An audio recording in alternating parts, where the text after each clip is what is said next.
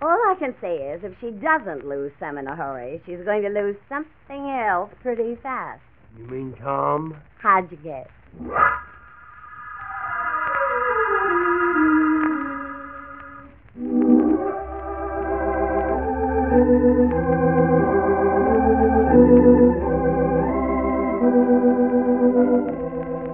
This is Dr. Walter Bell, and I'd like to bring you another transcribed chapter in the story of Empire County, presented by the New York State Department of Health and produced by the State Radio Bureau.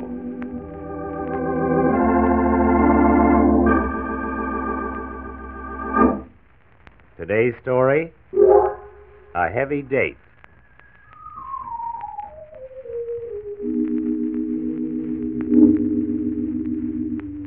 Elsa Copeland has become something of a fad in Empire County. Seems that a home just isn't complete unless Elsa decorates at least one room. With her amazing sense of style and proportion and her excellent taste, you'd wonder why she wouldn't apply a little of this gift to herself.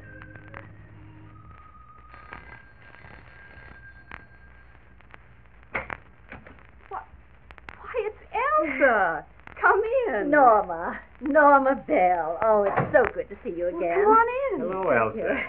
How are you, Walter? Just fine, thanks. Please don't mind the way this living room looks. We've been in the house almost a year, but Walter and I've hardly done a thing to fix it up. That's right. The county keeps their commissioner of health and even his wife pretty busy. So, well, Elsa, what's the matter? Elsa. Hold her other arm, Norma. Elsa. There. That's it. Now, take it easy. Just put her on the counter. Here's a pillow for her feet. Okay. Should I get anything else, Walter? No. She's coming around all right.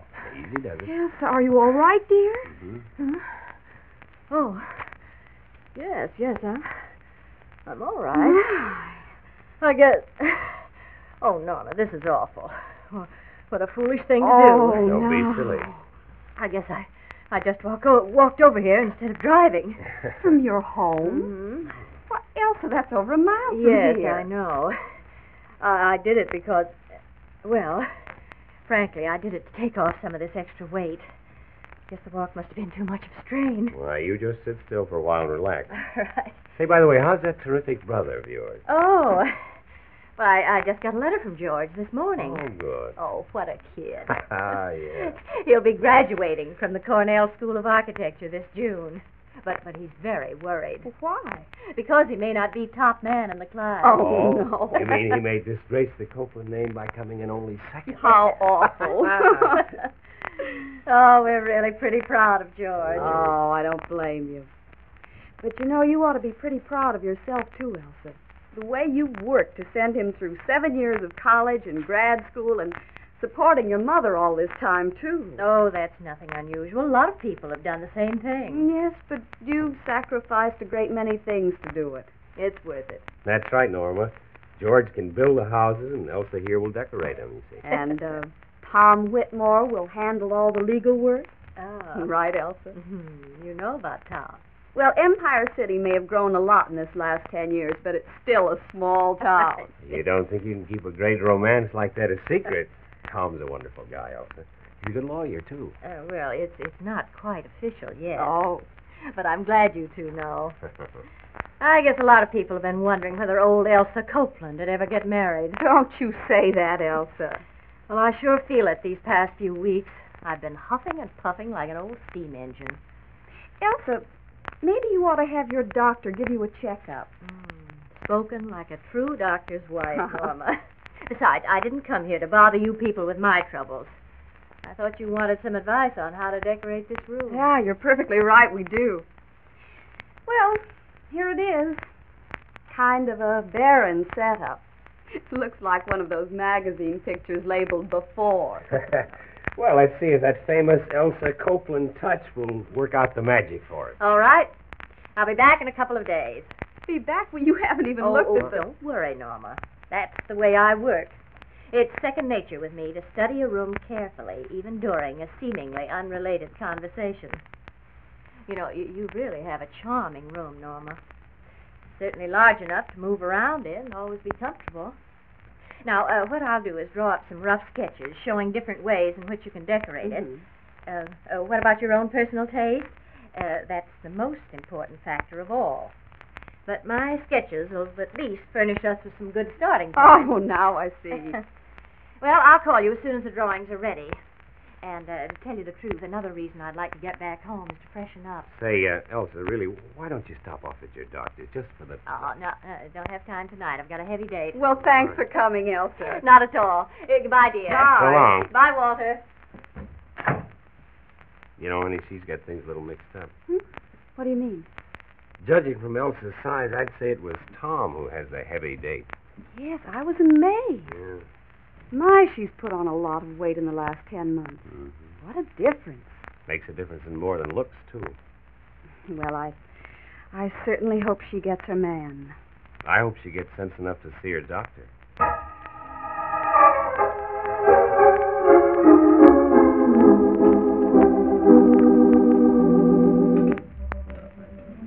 Well, I just know I shouldn't have had that chocolate eclair. But they've always been my greatest weakness. My dear, that's what you say about Nestle pie, sweet potatoes, French bread. Every time we go out to eat, you've got a different greatest weakness. Now, Steve, I've kept my figure pretty well, haven't I? This pie is good, isn't it? Well, haven't I? What? Oh, yes. Don't look now, but there's Elsa Copeland sitting over there near the door. Well, oh. Certainly never saw anybody put on so much weight in such a hurry in my life. That's Tom Whitmore with her, isn't it? Oh, yeah, I guess yes. I've heard about those two. Well, I think it's a disgrace, Elsa letting herself and her figure go like that. She used to be so pretty, too. Oh, my, that weight's changed her so. Well, all I can say is if she doesn't lose some in a hurry, she's going to lose something else. You mean Tom? How'd you guess?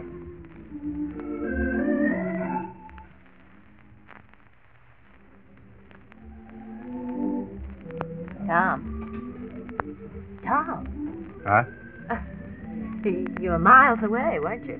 Miles away? Not exactly. Oh, I won't pry into your innermost heart. Well, thanks, Elsa. Tom, what's the matter? Hardly touched a bit of your food tonight. No, that's true. I haven't. Tom. Oh, I'm sorry, Elsa. I didn't mean it that way. It's just that... Yes?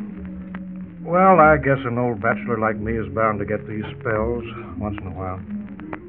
You mean at the prospect of being tied down for life? Well, don't take it too seriously, Elsa. I won't. But, well, things have changed since we first met. Things? Now, look, let's not get into a childish spat here. We're both too grown up for that. These things that have changed, do they have anything to do with your breaking our 2 dates for next weekend? Don't be silly, Elsa. You don't understand. Here comes that Mrs. Smithers. She doesn't miss a thing. Hi, it's Elsa Copeland. Darling, I almost didn't recognize you. How have you been? Very well, thank you. I'd like you to meet Mr. Whitmore and Mrs. Smithers. Mrs. Smithers? How do you do? I've been hearing so much about you, Elsa. We must get together and talk things over soon. Yes, we must. It's so nice seeing you, Mrs. Smithers. Yes. Well, good night. Good night. I never did like that woman. You didn't? Why? Tom, it's silly to go on like this. I'm going home. Elsa, wait. I'll come with you. No, please, don't.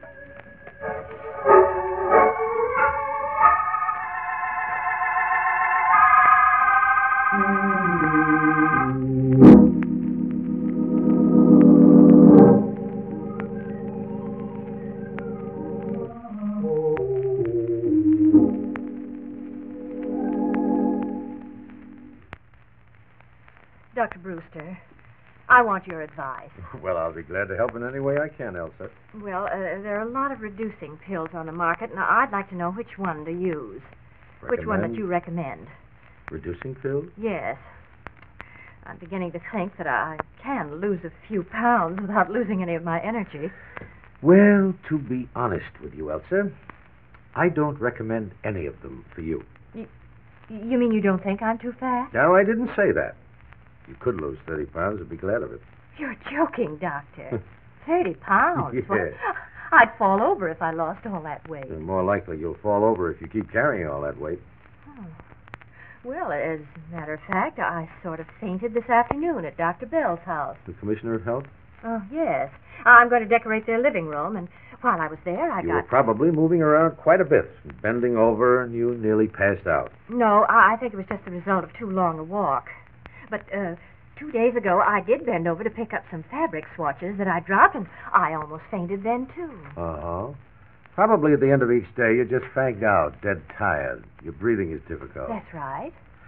Elsa, you should take off about 30 pounds, and you'll feel better. Carrying all that extra weight puts an awful strain on your heart. It has to pump your blood through all that extra fat. It's like the strain on an automobile motor when you drive with the brakes on. But if we're born to be fat, what are we going to do? Diet our whole lifetime? Nobody's born to be fat, my dear. We're all born with just about the same raw material. Oh, a few have glandular trouble. Not very many, and even these have to eat more than they need to be fat. Goodness knows, in my business, I get enough exercise. I'm walking all the time. Yes, that's another common mistake, Elsa. You have to walk 5 miles to walk off one piece of pie. No, you're fat because you've developed wrong eating habits, and you stay fat by keeping on eating too much. Well, what about these pills? Pills don't make up for bad eating habits. There's no such thing as a 10-day wonder diet. The only thing that can correct bad eating habits is to educate yourself into good eating habits. Then you'll lose your excess poundage. You'll feel better. You'll look better, and you'll live longer. Live longer? Why, certainly. Fat people are more likely to have diabetes, heart disease, kidney trouble, high blood pressure, and a lot of other pretty serious complaints. Wow. I guess you'd better prescribe a diet for me, Dr. Brewster, and I promise to keep at it. Well, now, let's not call it a diet. How about planned figure control? Well, it sounds more glamorous. Yes. What is it? Well, first, let's start with what you need to eat each day. Now, you see, every person needs just so many calories.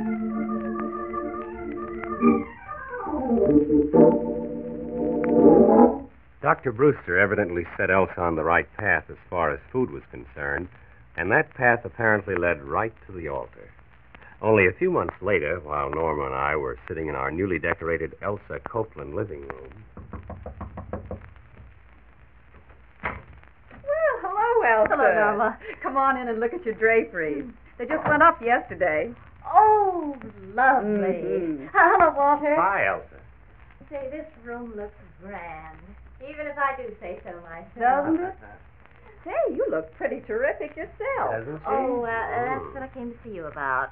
That and, well, Tom and I are going to be married next month. Oh, that's And in a wonderful. way, you two are responsible. What do you mean we're responsible? Well, it was on your suggestion that I went to see Dr. Brewster. You know, about my weight. Oh, yeah. Well, I wanted you to be the first to know. I'm here to personally invite you to the Maple Avenue Church 3 weeks from Sunday. I've got a really heavy date there with Tom Whitmore and Reverend Fairchild.